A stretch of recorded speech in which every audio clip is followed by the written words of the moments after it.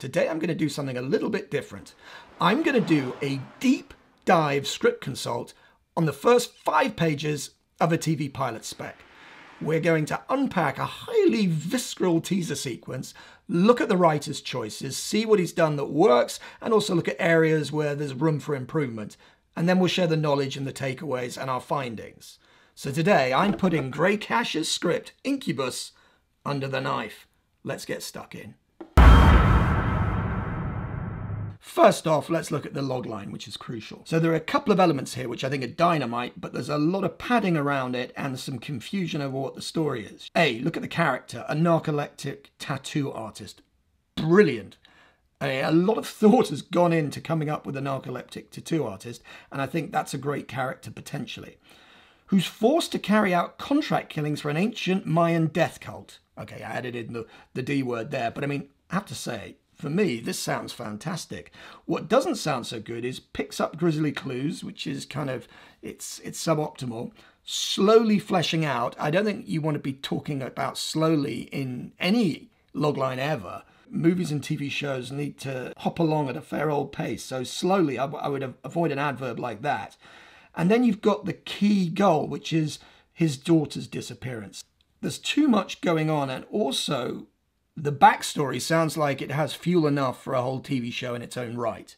Imagine if it was Breaking Bad and you had a teacher who had cancer and on the side he was running a drug cartel empire, and then his daughter gets kidnapped, and that's the show.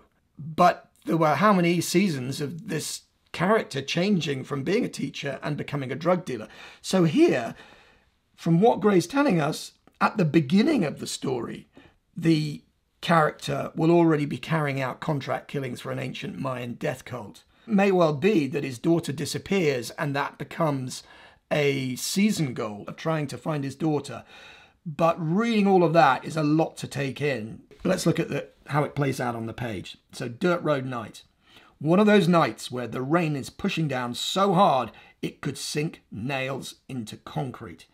Now, what I love here, and I think one of my biggest takeaways on these 4 or 5 pages, is that Gray has brought his A game and really concentrated on trying to bring a voice to this story, which has a connection with the material. So it's a very hard-boiled, noir-y, crime thrillery vibe. And the language that Gray has used in many places has bolstered that. And a lot of scripts that I read 90 in the last 3 months, after I put out a call for people to send me the first 10 pages of their script, and I gave them audio notes, and this was one of the scripts that came in. And Gray's immediately leapt out because he had a great sense of voice, but it's not perfect.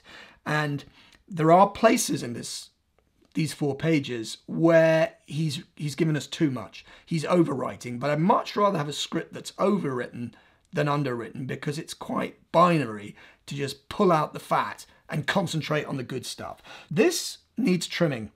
A late model Suburban with chalky white paint and Bondo spots dances clumsily over the mud puddled terrain. So mud puddled should have one of those. Do we need chalky white paint and Bondo spots? I would say not. And the other thing, a late model Suburban dances clumsily over the mud puddled terrain. I mean, what an image that is, to describe a car as a clumsy dancer. Having said that, I don't think the verb buys the sentence, and I think it reads better if you say a late model Suburban dances over the mud puddled terrain. I think that's a terrific sentence. So I haven't written anything there for Gray. I've just taken out 1, 2, 3, 4, 5, 6, 7, 8 words, and I think it reads better, my opinion. Then we meet the main character, Vincent Deasy, 40s. So 50% of the clients I work with, they, for some reason, add this apostrophe on 40s, 30s, 20s. It's a really common typo and it's unnecessary. So don't do that. One of the biggest takeaways, and certainly the most useful piece of advice that anybody ever gave me, I can't remember where I got it from, but I live and die by it now, is introduce your character at their most characterful. And he's introduced just driving a car, fair enough, and he's got his face in the air conditioning. And he's backing his face away. So for me, as an image, that doesn't quite do it. Is it? You know, if he's drenched in sweat and he's bathing his face in the air conditioner, which is set on full, I think that's interesting. I would not have this type of voiceover. there's several elements here which feel a bit Scorsese light, and names Vincent Deasy is one of them.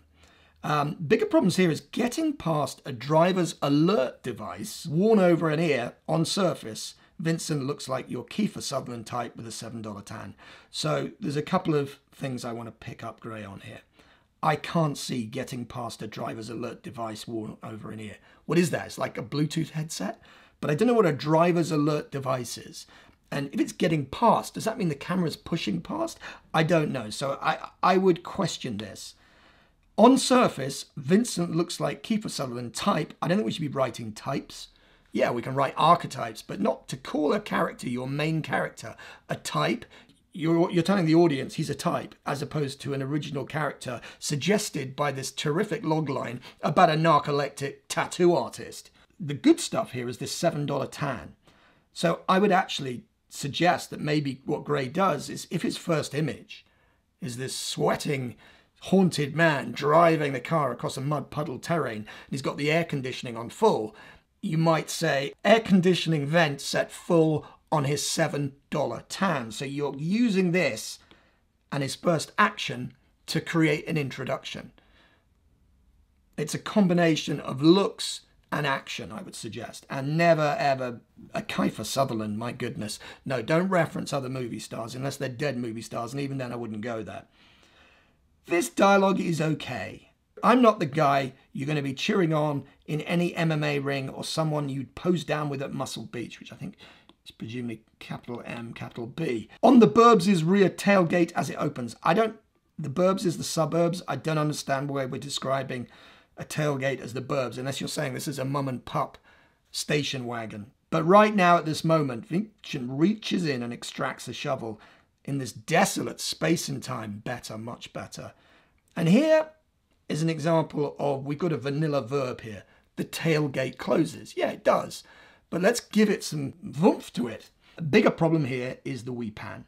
95% of the times that the construction we is used is not necessary. It hooks into one of my big takeaways from reading these 90 scripts, is that you as a writer, you want to be appealing to a reader's right brain, which is full of images, creativity, emotion. If you're putting stuff down like we pan or we see, it's triggering left brain activity, and they're stopping feeling and they're starting to sort of analyze stuff.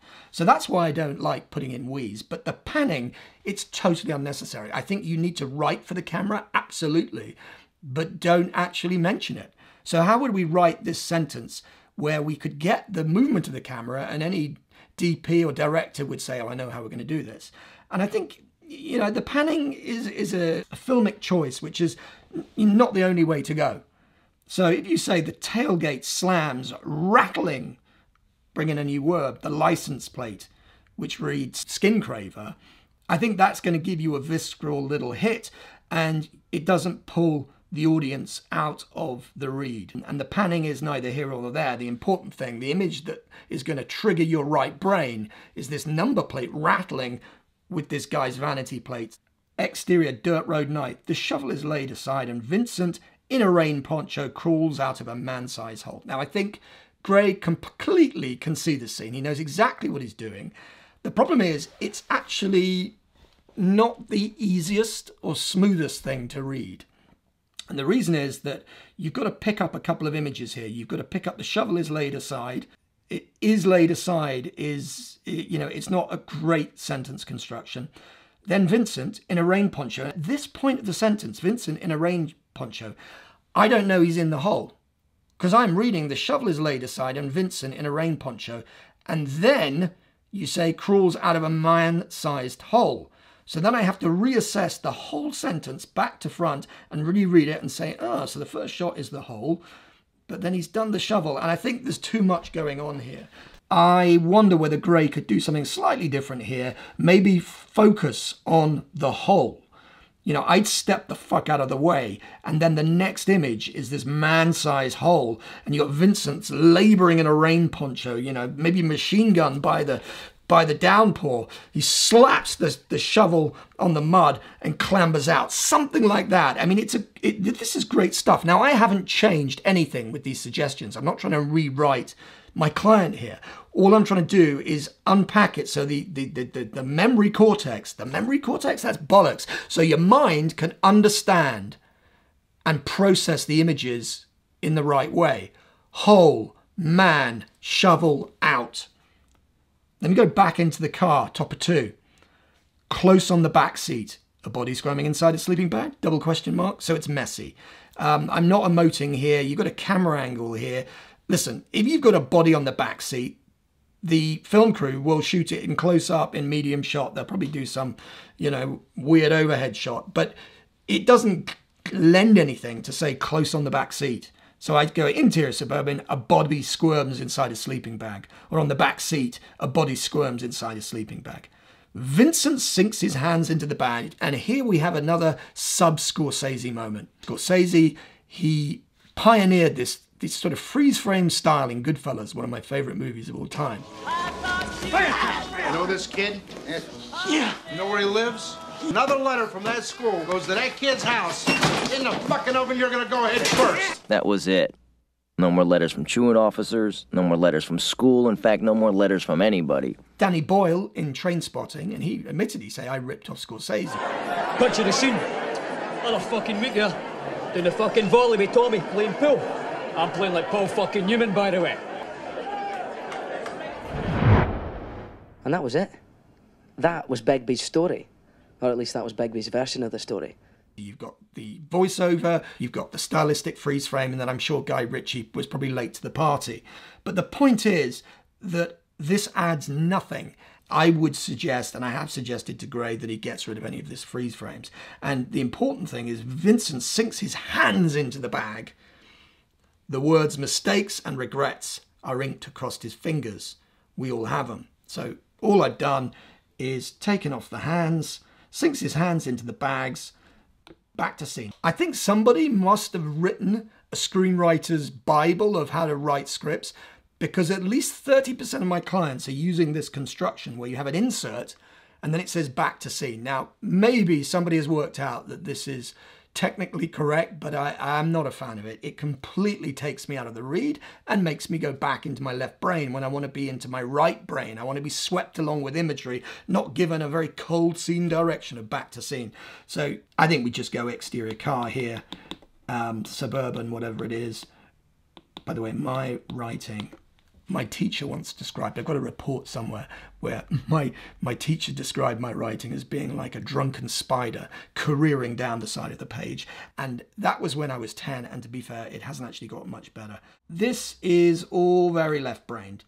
We've got a sound description. We slow push, we got we got a cameraman, we got a bunch. Now here's the beef. The important bit is there's a missing persons flyer of Deborah Deasy, who is Vincent's daughter. I just go, you know, he sort of unceremoniously yanks the body out of the side door and knocks over, you know, a pile of missing persons flyer. Description of Deborah Deasy, I think we can push it a bit further. Colgate smile, fantastic. Upturned nose, I think he's trying to say that there's a little bit of arrogance or maybe defiance, that there's teenagers sort of looking down her nose with a Colgate smile. I don't know, but it doesn't endear me to her. I don't know what this means. Survival looks for girls without the brains to make it in the world. It sounds cool, but I don't actually know what it means. So Gray might want to look at that. But he's trying to do something different. He's trying not to be cookie cutter, and he's trying to describe his characters with voice. And for that, I applaud him. A reward is being offered. So is being offered as a passive. Information leading to a whereabouts. I think all of this can be just compressed down to about 1/3 of the size, and it's going to be something in the region of, he pulls out, in fact, it's almost half a page. He yanks out a body, which is number 1, knocks over a missing persons flyer as number 2, and you describe the missing persons flyer with a reward.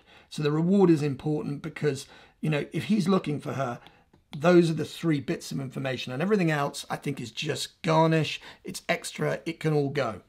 Woods night. Arriving at the edge of the shallow grave, Vincent takes a breather. Note to self, jog once in a goddamn while. 50% of you will probably hate this little aside to the audience. You know, it does recall Shane Black. I happen to like it. I like the fact that Gray has turned up and he's having a go. He's writing here. So I don't have a problem with this. Now, here's an example where Gray could have written close on an exacto braid as it freezes abstract, but he hasn't needed to. He's just capitalized the exacto blade. And anybody reading this for production is going to be thinking, well, that's a close-up. So this is how it's done. An exacto blade freezes abstract. I don't know what his abstract is, but it's really cool. Securing the bag zipper, watch that. There's a typo there. Revealing Ray 22, a smooth-tongued motherfucker with dimples. Now, motherfucker is one word, but a motherfucker with dimples, oh my word. Okay, so it is in the crime, it's hard-bitten, it's kind of Boise dialogue sort of description, but I think I'd remember a smooth-tongued motherfucker with dimples. Yeah, we are in Tarantino territory. Bound and tied, one look at the grave has Ray looking as scared as a missing 4-year-old in a shopping mall. I think I know what he's doing here. I think this is trying a little bit too hard, only because we've had two great zingers. We've had this one and we've had this one. So the third, it feels like overload. If you hadn't had the sort of, you know, the supreme voice being deployed in here and here, then maybe you get away with it. But here I'd say that's excess. Get rid of that. I didn't understand the ear alert device here, and I've read it several times, and I'd get rid of this. Somewhat startled, too measured, gives his head a good shake. I'm not sure what this is. Now, maybe because he's a narcoleptic tattoo artist, maybe this device is keeping him awake, in which case there is the potential to have this incredible sequence showing his narcolepsy while he's interrogating this scumbag. Gray hasn't done that, and there's probably reasons why. But going back to, if I'm reading a script, if I'm seeing a logline about a narcoleptic tattoo artist, then it would be fun to see what that looks like. Are you on drugs is not a great line. You know, it's like, are you high? Are you on drugs? Because if you are, you need to know that kidnapping is serious shit. I think you could upgrade this line. I think you come up with something a little bit more incisive. So he tases him, great. Wrong answer, zap. I think this is all good, and it really starts spastic. I'm not a fan of, just because you know, it is a physical disability. Where is she, Ray? Cops cleared me. You know that. Vincent sends him into the shallow grave with a boot. Sends him. Okay. I mean, he could. I guess you think about the verb. What other verb could you use? Could he propel him into the shallow grave? Could he dispatch him? So maybe something with a bit more vigor to it. Then begins shoveling dirt on top of him. Okay, whenever you use the construction, begin to do something, starts to do something, 9 times out of 10, it's not needed and it's getting in the way. So automatically, if I see begins in one of my clients' script, I'll pull them up on it. I'm going to pull Gray up on this now as well. So Vincent, I don't know, propels him in or sends him into a shallow grave with a boot and shovels dirt on top of him. You don't need to say then. If something happens after something in a script, it's then. Throw him a bone. This is overwriting here. Okay, there was something. Vincent pauses. This is pauses doing what? Be more visceral here.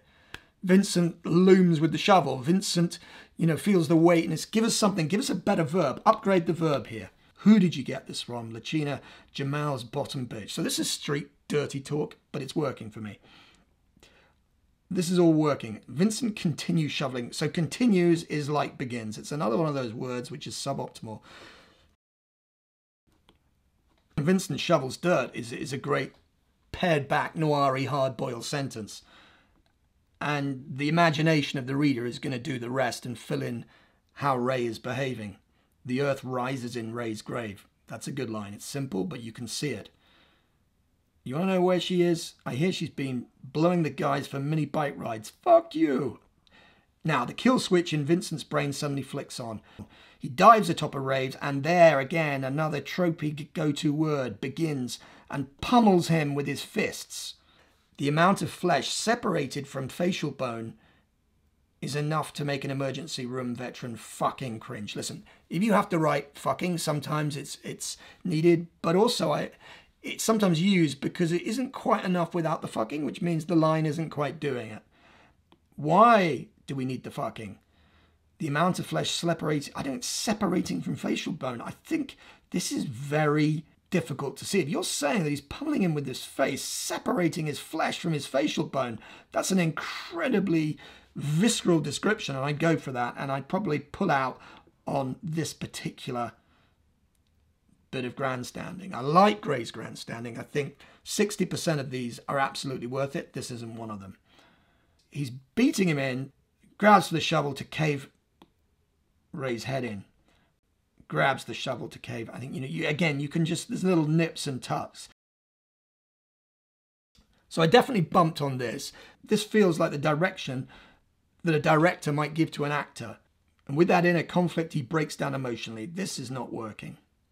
It's just not him in to go all the way. I think there's a better way of saying this.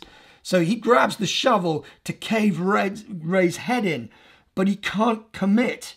That's all you need to say. Ray feels Vincent's weakness. This scare tactic with the grey pussies don't come down. It's overwritten. Ray feels or sees Vincent's weakness. But Ray, yeah, this is not, it's all unfilmable. Spits some blood pooling from a broken nose. So it's probably Ray senses or feels Vincent's weakness. Daddy's little princess cried too when I popped a cherry. Vincent stills. Is that stills or is it Vincent goes very still? It's a strange verb. It kind of works. Then in one enraged motion swings the then, lose the then. Stills, probably full stop. Or Vincent goes very still. In one enraged motion, this is overwriting. And swings the shovel. Something like that. The screen goes static. That, I don't know what that means. There's the noise of static, that's one thing, but the screen goes static is an unfillable bam as we bring up the music and teaser. So overall, I think this is a highly promising piece of writing and a highly promising teaser.